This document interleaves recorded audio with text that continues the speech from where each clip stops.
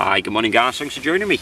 Hope everybody's well, hope everyone's enjoyed their Easter breaks. I was working myself unfortunately, so it's nice now just to get out today, get a little bit of R&R, and certainly with the weather like it is, it's absolutely stunning. So what I thought we'd do in today's video is talk about these little sleeves. I've had a few inquiries about these. I think I showed them on the fire kit video, and the idea behind them basically is just to keep the noise down when they're in the fire kit, just stops things from clanking around.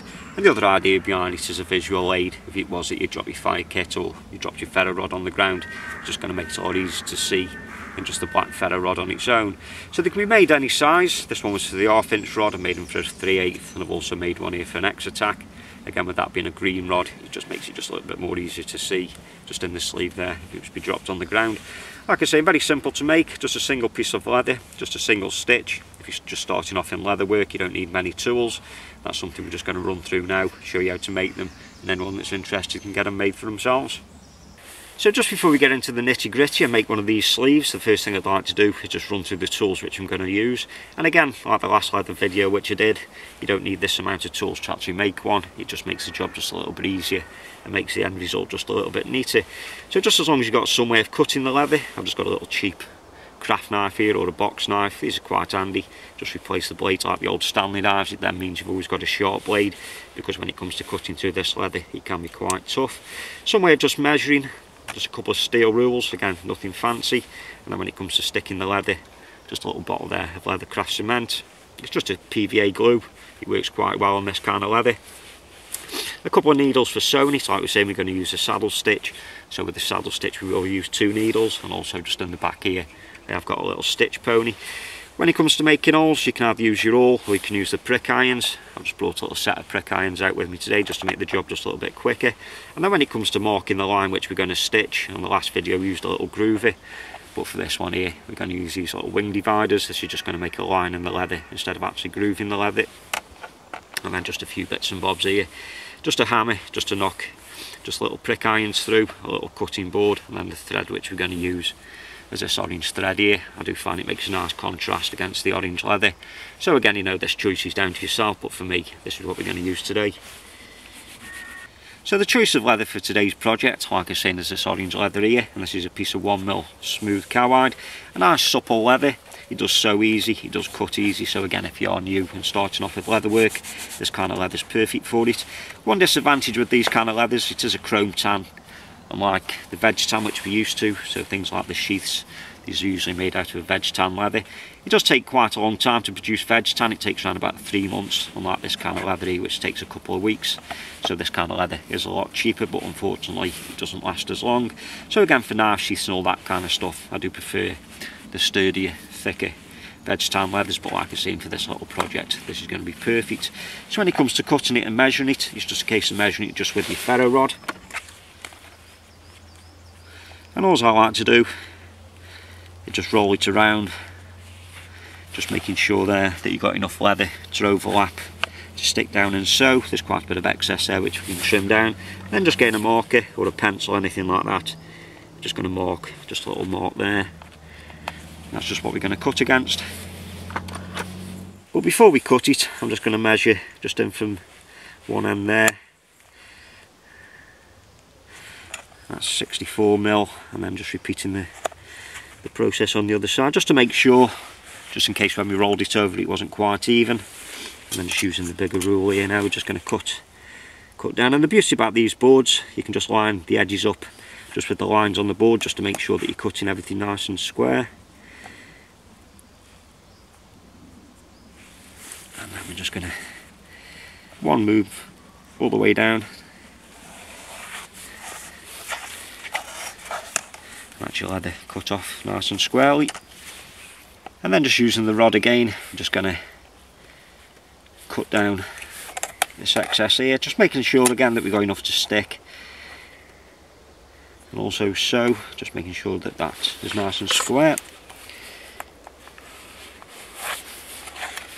And that's your leather cut out. And what we're just going to do, just going to warm a little bit of water up.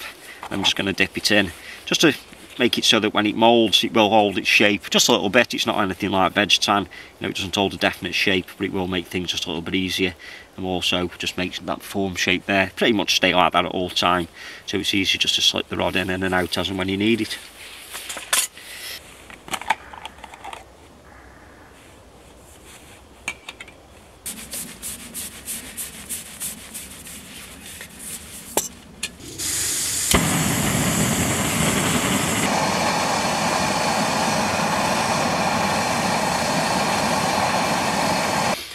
Once you've got your water nice and warm, it's just a case of just dipping the leather in. It doesn't need a great deal of time, it does soak in quite easily. Like I say, the more water that you put in, the more you've got to get out anyway, and the longer it's going to take to dry. But what that's done now, that's made that really, really supple. It's gone like a little piece of paper. Now it's just a case of just getting your rod, just centralising everything up, and just folding it together like so, and just holding it just in shape for a few seconds. And then once you're happy there, that everything's centralised and it's starting to get that shape, just grab yourself just a couple of these small little clamps. They work quite well. And I've just got just a couple of little bits of scrap leather, which we're just going to fold over the top, just to stop the clamps from marking the leather. I'm just going to hold that as close to the rod as possible. I've just got 3 of them, which should be enough.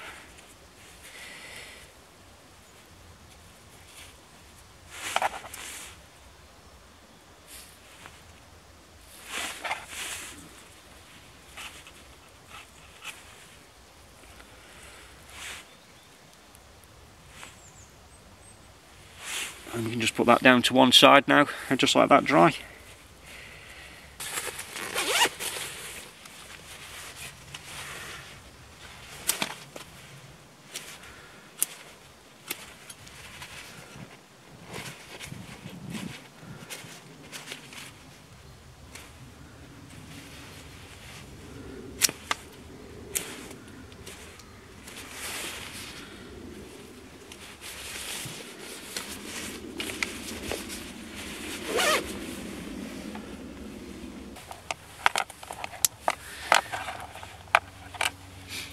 Once you're happy that the leather's dry, you can remove the little clamps, and that now is holding some kind of shape. Like I said, it's not perfect, it's not like using veg tan, that's just going to allow the rod just to slip in just a little bit easier. So all you've got to do now is run a bead of glue just along the edge and just along the front there, and with that I'm just going to use just this little bit of a spreader which I've made.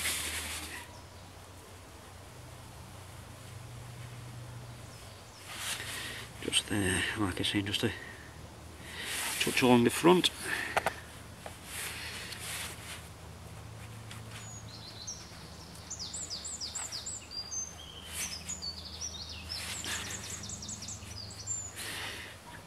And now just being careful, we're just going to roll it over just so that the two edges meet.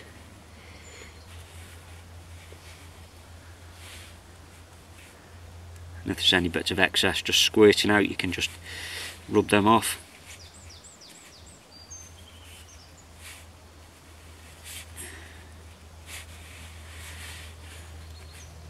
And again, I'm just going to leave that for a few minutes and just let the glue dry.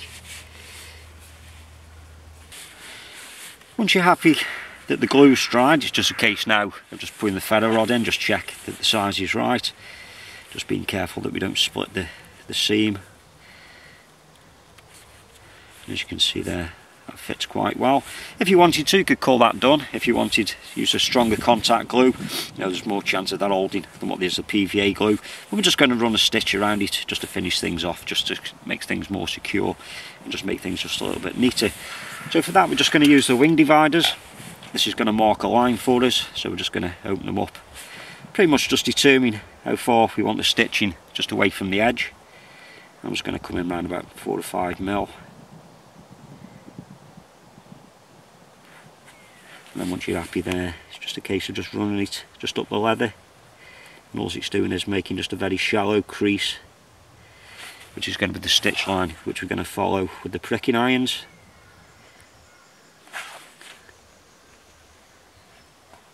So we've got there nice 2 straight lines,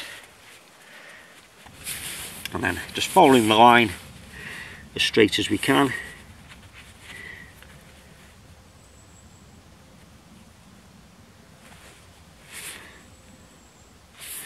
Like so, and then with a couple of taps we're just going to knock the holes all the way through.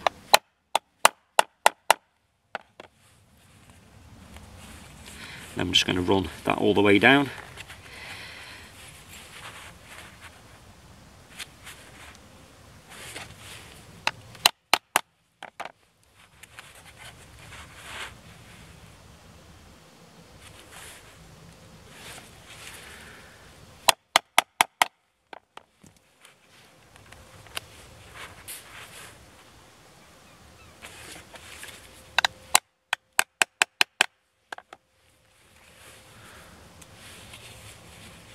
And then when you're done, if the camera can pick that up there, you'll see a little series of holes running up the top and just along the front. And obviously they're the holes which are going to follow now when it comes to the stitching. So when it comes to the stitching, like I say, we're going to use 2 needles. The thread we're going to use is the orange thread. I'll just show you quickly just how to thread them through, just so that they don't come off the needles. So the length that we want is around about 4 times the length of what the stitch is. There's 1, 2, 3, 4, and then if you want to make sure, I always just give it just an extra 1, and then you can cut that off. And when you cut it, if you make it at a 45-degree angle, it's just going to go through just the eye of the needle just a little bit easier, and the same just on this other side here, just like that.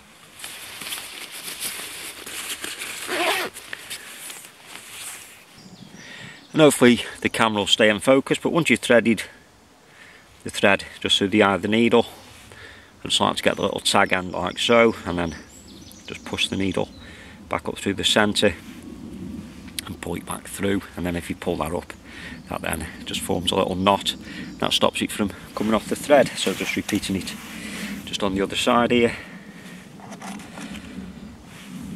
just through the eye of the needle, and then just push that up through the centre of the tag end, and then pulling it back down, and then pulling it, I'll tie that into a nice little knot.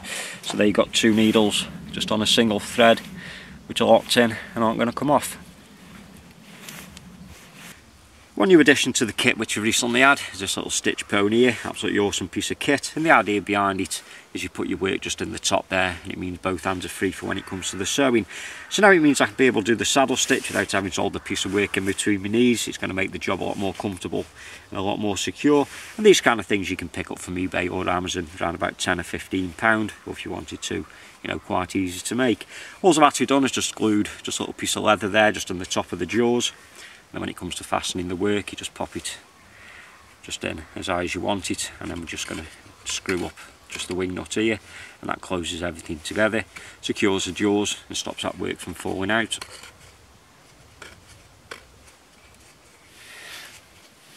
And then when it comes to using it, just tend to just sit down like so, and then everything's at the perfect height, like I was saying, when it comes for the sewing. So when you start off with the saddle stitch, you've just got to figure out where it is that you're finishing off, and I'm going to finish off up at the top end there, the nearest place to where you put the ferro rod in.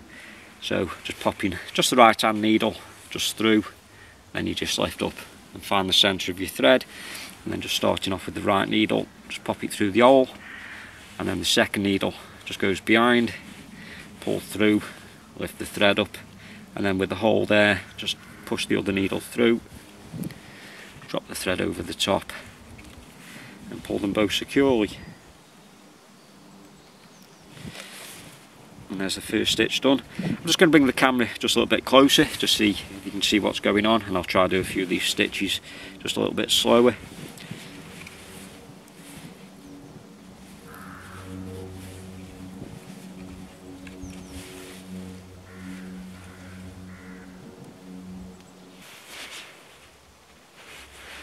So just through the hole, put the other needle just at the back, pull through, just open the hole up just a little bit. And the secret behind it, or the thing that you're trying not to do, is actually pierce the thread just while you're putting that second needle through, else when you pull it, it won't pull all the way through and everything's all knotted up. And then once you've got it through, just pull both of them evenly. Like I say, just close that stitch up and then pull nice and securely. So just through, needle at the back.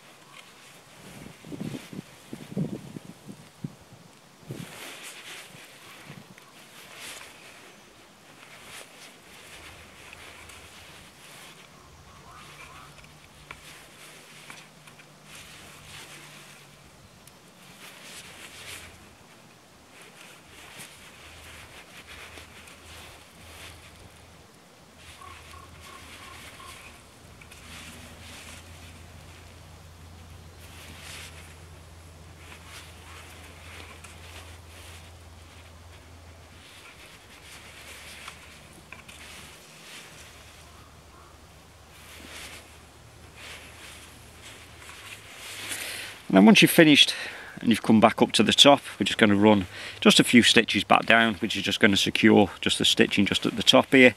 And to do that, we're just going to reverse the process. So originally we went through with the right needle just to start off with, so this time we're just going to go through with the left needle. This part is a little bit tricky, just making sure that you don't pierce any of the threads that you've already done. And instead of holding the needle at the back like we did originally, we're going to hold the needle at the front. We're going to pull that through. Again, just doing the same. We're going to hold the thread up out of the way.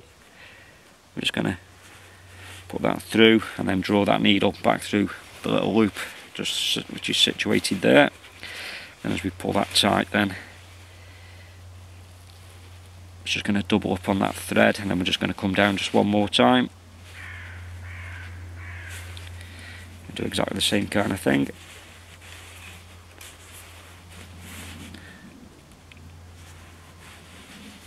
And this now has doubled the thread up the top here for us.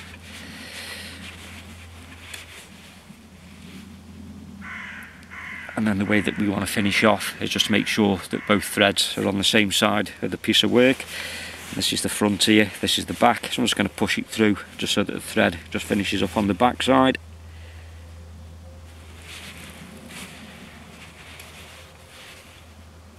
Just like so, and that's your finished piece of work there.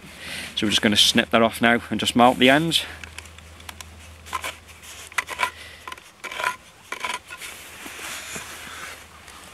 And the easiest way just to trim just the ends off is with a little pair of snips. You can just get nice and close.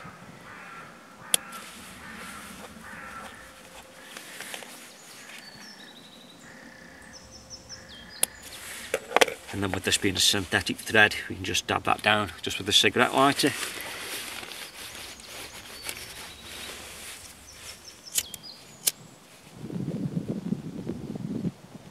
Just making sure that we don't melt too much of the thread. And that's the stitching done, and that's the little sleeve nice and secure. And as you can see there, the stitching doesn't look too bad, nice and neat, nice and secure. Just doubled up at the top there just to stop things from opening up just under the pressure of the ferro rod. And the beauty about that saddle stitch is the fact that you can finish it off and there's no visible knots. So if you wanted to, you can put a bit of trag on that, just burnish the edges down. If you wanted to, you could just round just the corners down just to stop them from catching in your pocket or your fire kit. Or if you wanted to, you could call that done.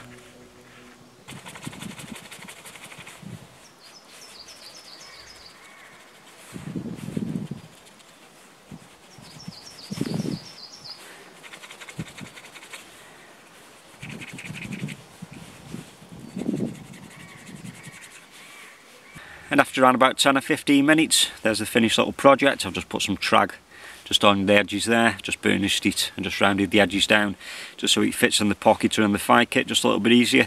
And like I was saying, once you've wet moulded it, it does retain its shape, you know, not too bad. You can actually compress it and it will actually come back out a little bit. So just popping just the rod in there just to check everything.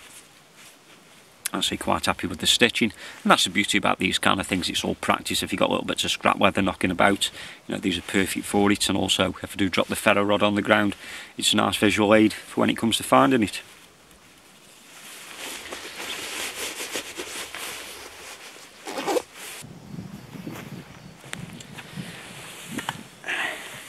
That's better. Get myself from out of that shade. Absolutely glorious out today. Just going to make myself a quick cup of tea, a little bit of lunch, and have an explore around the woods for the next few hours. So like always, it just leaves me to say thanks a lot for you stopping by and watching the video. Like always, until next time, you take care, and I'll see you again.